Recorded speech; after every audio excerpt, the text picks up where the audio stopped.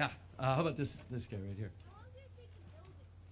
Well, it was 7 years from the time we started the project, but a lot of that time was just working on the computer and what they call finite element analysis. That's figuring out, like you in a computer, you can create a model, right? And you can turn it and look at it any way you want. But another thing you can do in the computer that's really interesting is you can subject it to forces and see what happens. And you haven't built a darn thing yet, but you're watching what happens when you squeeze the heck out of it and where those stress fields build up. And we broke and imploded a whole bunch of these things virtually before we got the ideas that were going to work the best. So that's kind of like, you've heard that old expression, measure twice and cut once, right? Okay, well, we measured 1,000 times before we cut anything. So that was the first few years, and that was just Ron and a couple other engineers working. We didn't have the full team yet. I'm kind of giving a long roundabout answer. Short answer is 7 years, but it really took about 2 years to physically build the sub, and most of that activity was in about the last 6 or 8 months before we actually went out. But another way to answer the question is this: when I walked into the shop in Sydney after having worked on this thing for over 6 years, I walked in and there was an empty shop floor. There was nothing there. This is where the sub was supposed to be. There was nothing there. It was just a bare, empty floor. That was 2 months before I got in it and made the first dive. So the whole sub came together like a big model kit and got bolted together, plugged in, all the electronics plugged together, integrated, tested in 2 months. So I could say 2 months. Somebody else have a question? This young lady right here. It can go as deep as any place on this planet. What about that, huh? Yeah, and that was the whole idea. And we actually think we went to the very, very deepest spot. Kind of, if you imagine Mount Everest is the highest spot, flip it upside down. We went to the deepest spot, and the purpose of that, and the reason why I ran across Nereus's tracks, they did the same thing, is once you've proven to yourself and to the rest of the science community that you can go to the deepest place in the ocean, now what can you do? You can go anywhere in the ocean, literally anywhere in the ocean. Now, it doesn't make sense to dive the Deep Sea Challenger to, say, the depth of Titanic. You could, but it's really designed to go deeper, to these deep trenches. Now, the deep trenches, if you added them all up, they're all over the world. If you add them all up, it's a total area equal to North America. And nobody has been down there other than, the operators of Nereus looking through its cameras, myself, but in terms of human eyes looking out of viewport, just me in one little spot, and two guys back in 1960 named Don Walsh and Jacques Picard, who went in a big bathyscaphe as part of a Navy project. They went down and took a look for about 20 minutes. Other than that, nobody's looked with human eyes at a territory on this planet the size of North America. How crazy is that? You guys probably think pretty much the whole world's been explored, right? You know, we've been to the North Pole, been to the South Pole, been to the Congo, been to the Amazon. What's left, right? Well, how about a place the size of North America? That's pretty amazing. And I didn't know what I was going to find down there, but I knew one thing for certain, that whatever I brought back, any sample that I brought back, would have new species in it. And guess what? 68 new species just from the one expedition. Some of that in the Challenger Deep, and some of it in another trench we dove in called the New Britain Trench, which is right near Papua New Guinea. So, you know, next time you're around a globe or a map of the Pacific, see where Papua New Guinea is, and that's where we dove. And that was a trench. No, we couldn't even find any scientific data on the New Britain Trench. Nobody had ever written a single paper, published scientific paper, about the New Britain Trench. So I knew that just going down there and looking would be new science. So this is like, there's a whole frontier down there. Now, Dr. Avery was clear that that's not the only thing that we're interested in the ocean, you know, because the oceans are very important they're like the life support system of the planet. And all of these big storms and stuff that are being driven by changes in the climate, the ocean is where the heat, you know, we talk about the greenhouse gases heating up the atmosphere, but it's the oceans that hold the heat. And the oceans have to warm up for our whole planet to get warmer. And so understanding that whole heat cycle and the hydrological cycle and everything, that's how we're going to understand climate change and superstorms and all that sort of thing. So understanding the ocean is super, super important right now, much more so than it's ever been in the past. And at the same time, you know, the government is funding ocean science less and less. So we're kind of going the wrong direction. We need to be going the other direction. And the important thing is, you know, people like you that are 12, 13 years old now, you know, you're going to make a huge difference when we really need. Everybody wave. You're going to make a huge difference to this if you decide to go into careers in science, engineering, that sort of thing. Okay, maybe one more question. Yeah, this guy right here.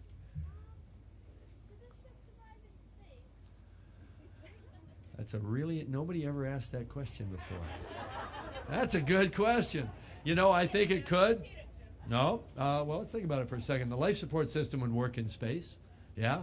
John, you might have to bolt the hatch shut a little bit tighter. You know, the hatch can hold out a pressure of 16,000 pounds per square inch, which is a lot. That's like taking 3 Humvees and stacking them up on your thumbnail. Now multiply that over the whole surface of the vehicle, right? But the thing is that the hatch is held shut by that pressure from the outside. We just turn it hand tight when we bolt. When I get bolted inside, John over here, he does he closes me in. He just turns it down hand tight on 3 bolts. So those might leak in space because the pressure would be going the other way. Because in space, the pressure would be less outside. So I don't know. It's called Stump the Expert. Hey, one thing I should point out to everybody, I'm talking about this sphere that I get in, and you can't see it. You see this sphere right over here? This is an exact duplicate of the sphere that's inside the sub. And the sphere that's inside the sub, I'm going to walk over and show you where it is. Right here. Okay? So that's where I'm sitting. And when the sub goes in the water, it sits like this on the ship. But when it goes in the water, it rotates into a vertical position. And then it drops like a torpedo going straight down toward the bottom of the ocean. And the whole idea is to go really fast through the water, get down there so that I have lots of time to explore on the bottom. So I'm sitting inside that sphere right there. And if you guys get a chance, go look in it and see how cramped it is with all the electronics, camera controls, video screens, and all the other switches and knobs, and I know what most of them do. So actually, you guys would be a much better size. We could probably get 2 of you guys in there. Of course, no pilot, so you might have difficulty getting permission from your mom and dad. Okay, I think maybe, what, one more question? One more question. Okay, this young lady right here.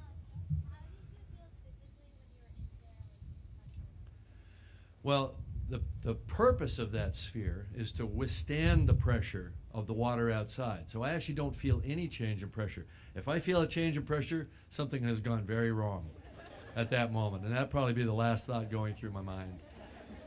Right? That's why it's so important the way that sphere is designed. Otherwise, it could just crush like a beer can, you know, if we didn't calculate it properly. Now, technically, this sphere is got a much thinner wall than the one that's really in the sub. Because we didn't have to make it the full thickness. It would have been too heavy.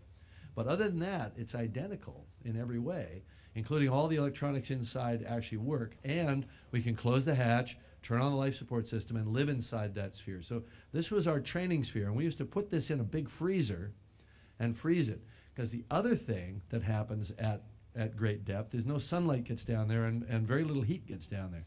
So the temperature is only a degree or 2 above freezing for most of the descent and at the bottom. So what happens is that the whole sub gets really cold right away.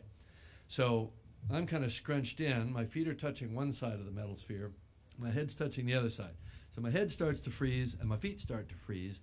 And the middle part of me is got a lot of warm air pumping out of all the electronics. You know how like electronics when they're working, they usually have like a little fan like your computer. Heat comes out, right? So it's like I had a heater in the middle and it was cold on both ends. So pretty uncomfortable. That and you're basically scrunched in and can't move for 12 hours.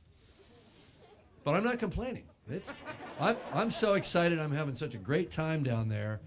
You know, it's the most exciting thing I think that you can do is to go exploring around the deep ocean, looking at things no human being's ever seen before. So I didn't even notice. Right up until the time I threw the switch, dropped the weights, started heading back up. Then I really didn't have much to do, and I wasn't really exploring anymore. And then I noticed how much my butt hurt, how cold I was and all that stuff. And it still was an hour and a half to get back up. Okay, well, I think these were great questions, by the way. And so thanks for listening, and thanks for your excitement and your attention.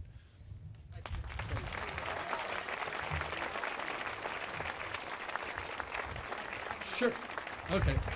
I guess, yeah, if there's anybody from the adults from the press that wants to ask a question. Uh-huh. What would you consider yourself, filmmaker or explorer? And if you could only pick one, which one would you pick? You know, don't make me have to decide. I don't want to have to decide. I want the cake and the ice cream. You know, here's the way I look at it is there's exploration and there's filmmaking. And if you think of it as a Venn diagram, the overlap there is maybe documentary filmmaking or in a broader sense, storytelling. And I was talking to all the explorers at National Geographic over the last couple of days. They were having their Explorers Symposium, and they have what they call emerging explorers. So us, you know, old gray explorers get to talk to the young explorers. And I said, guys, the most important thing about exploration is not just the doing of the deed itself, the going, the looking, the investigating. It's telling the story. Because telling the story is how you bring the other 7 billion people on the planet along with you to places. If you're out in the rainforest someplace, we don't want everybody tromping around out there. They'll mess the place up. You've got to come back and tell the story. If you're finding something in the ocean, we don't want everybody jumping in on scuba and you know, busting up all the coral. You've got to tell the story. And the other thing is, if you want funding to go do it again, you've got to tell the story. And you better make it good. So that's where I live at that boundary layer between these two fields of science and exploration on the one hand and fictional storytelling on the other. And I think the skill set applies all the way across. Somebody else? Yes. What's next for you? Well, next for me, that's going to take most of my focus, is doing Avatar 2 and Avatar 3. Which, yeah, okay, all right. I guess I better make those movies. But on a parallel track with that, obviously now I'm in the WHOI family. I'll be involved in the Center for Marine Robotics. I'll be working with Susan to find funding, which will come from, you know, private philanthropy, corporate sponsorships, government, you know, NSF grants and NOAA grants and things like that. So, you know, that'll be my parallel track in the backfield. And if something comes along in terms of a new vehicle system that's exciting, you know, I'll want to be involved in that as well. Yes. How nervous were you on your first dive? Well, I just said something yesterday that actually kind of made sense. If I was worried about it, my time to be worried about it was a couple years earlier before I'd spent all the money. So by the time I got there, you know, it was kind of dumb to be nervous. But of course you are a little bit. I think I was probably more nervous the night before when I didn't have anything to focus on, or in the days leading up to it. When I was actually in the sub, from the time the sub went in the water, we were already having problems. The nice thing about problems is it takes your mind off being nervous because you've got things to solve. First thing that happened when the sub went in, we launched it in marginal conditions with a sea state that was a little too high. This is for the deepest dive. I'd already made 6 or 7 previous dives at that point and going deeper and deeper, down to 5 miles. So I was pretty familiar with the sub and its systems and how it handled and all that. First thing that happened on that dive was the sea state was so big that it blew open a hatch, let's see, right up here, that contained a lift bag, what we called the soft ballast system, that was one of the safety systems of the sub. And I had written very step-by-step protocol for every part of the operation, just kind of like you'd have, you know, if you were a NASA astronaut. You know, everything was all written down in case I fritzed out and missed a step. And it said very clearly, recover the sub and repack the bag and restow the hatch and get it back in the water. But I knew that if we took the time to do that, the little bit of a weather window that we were experiencing right there was going to go away. And the sea state was going to get even higher, and I'd miss the dive. And maybe not even be able to complete it during that expedition. So that was a non-starter. So I had to call David Wotherspoon on the surface radio and say, tell the divers to cut the system away. So the first thing that happened was I lost one of my safety systems. So the point is that you're processing problems and you're doing things all the time. And there's the anticipation. It's so exciting, you know. I'm going to go down and see something nobody's ever seen. the two guys that dove in 1960, Don Walsh and Jacques Piccard, in their famous dive, they dove actually, even though it was within Challenger Deep, it was 34 miles to the west of where I was diving, because there are two deep spots in the Challenger Deep. So I was diving in the eastern basin, and I knew I was going to see something no human being had ever seen before, and that's pretty cool. There were going to be new species, there were going to be things, not that I couldn't imagine them, but they were going to be definitely cool, whatever they were. Thank you. If our country had a real ocean exploration program and you were in charge of it, where would you go or what would you do? Well, that's a pretty valid question. How would we spend whatever resources we have? How would we spend those resources? Well, I think we're more or less in agreement here that we need to get as close to a real-time, continuous observation of the ocean going. That's sort of the equivalent of our atmospheric monitoring. We've got satellites in orbit and Doppler radar systems that allow us to take a snapshot of what's happening in the atmospheric system of the Earth. We don't have anything like that in the ocean. There's for every 1,000 atmospheric data points that we receive, we get one from the ocean.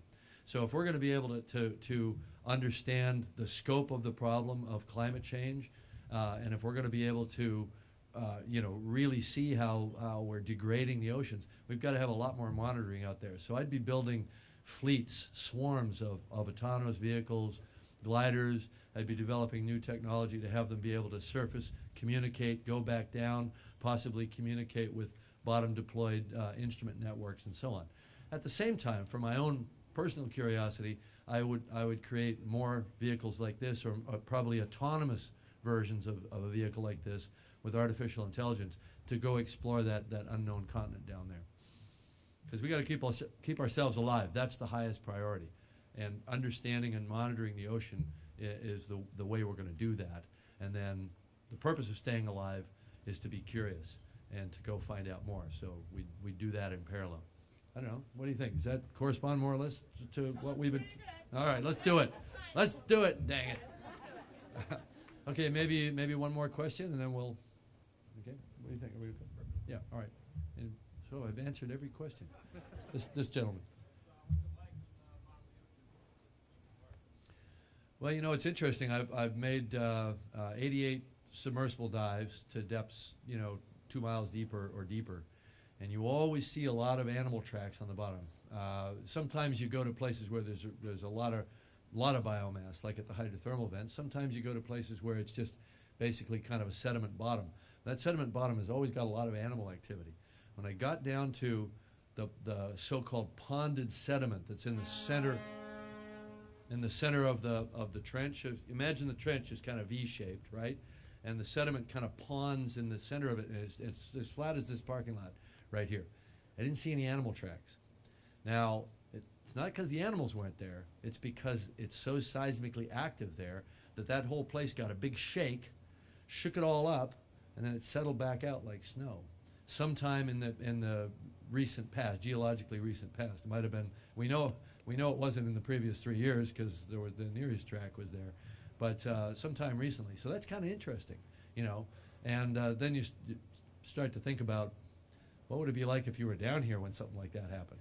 Because the big earthquakes that create the tsunamis, like the one that hit Indonesia, the one that hit Japan, those start in those deepest trenches. It's that subduction process where one plate is grinding under another all day long, day in, day out. Every once in a while, it just gives, and then a whole bunch of water starts moving all around the Pacific. So understanding these deep trenches may have a direct impact on human welfare in the future.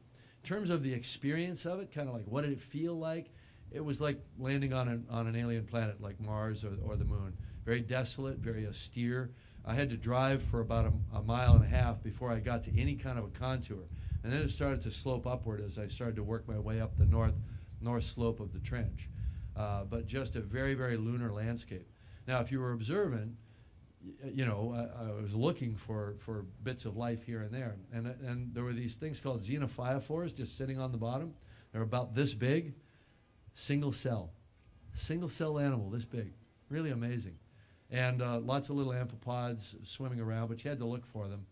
And some other things that we're still not 100% sure what they were. Scientists are still working on the data that was brought back. Unfortunately, I had a technical failure of my hydraulic system. Walt, you can close your ears at this point in time. And I was unable to close the sample door. So a lot of my sediment sample washed out. But we were able to retain just enough to identify over 60 new species of bacteria.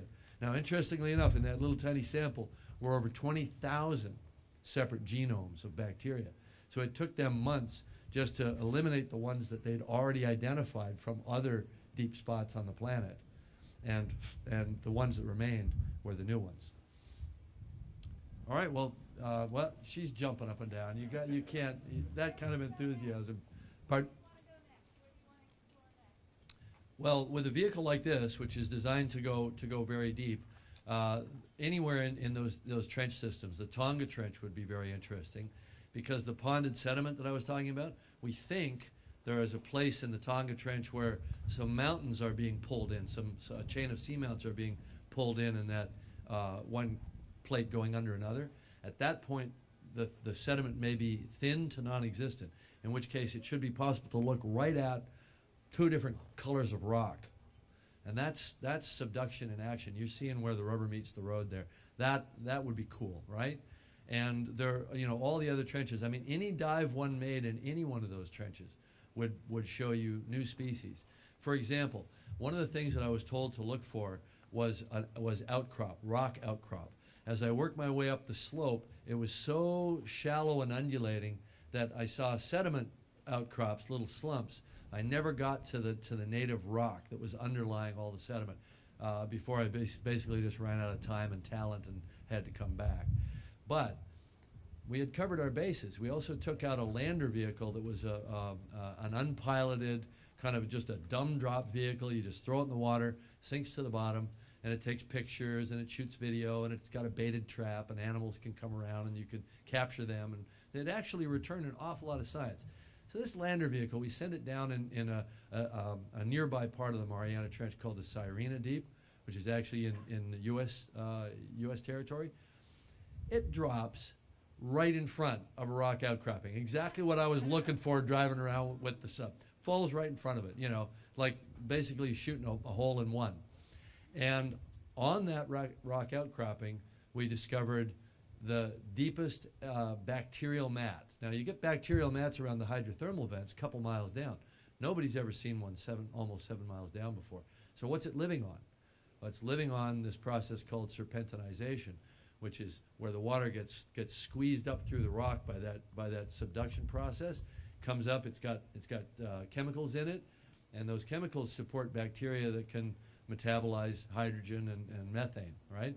And sure enough, as the lander landed, stirred up the bottom, and the Niskin bottles closed and got a water sample, and in that water sample, the scientist at Jet Propulsion Laboratory, who was on the expedition with us, planetary scientist, was able to sieve out a tiny bit of a bacteria sample, and sure enough, it was a methanophilic bacteria that was living off of that serpentinization reaction. Now that's a pretty cool discovery. You know why? Because that chemical energy has been available down there since the planet formed, since the oceans formed. So 4 billion years. So back at the dawn of time, that might well have been the place that life emerged, because you would have had the time for those random organic molecular interactions that ultimately built out say an RNA molecule or whatever people imagine that first emerging organism to look like. So that might have been a window into the origin of life on the planet. That's a defensible hypothesis right now. We need to go back to find that rock outcropping or another one like it, take more samples, learn more about it. It's infinite. You're never done. Exploration is never done. Science is never done. To me, that's the cool thing about it. It's job security. Right?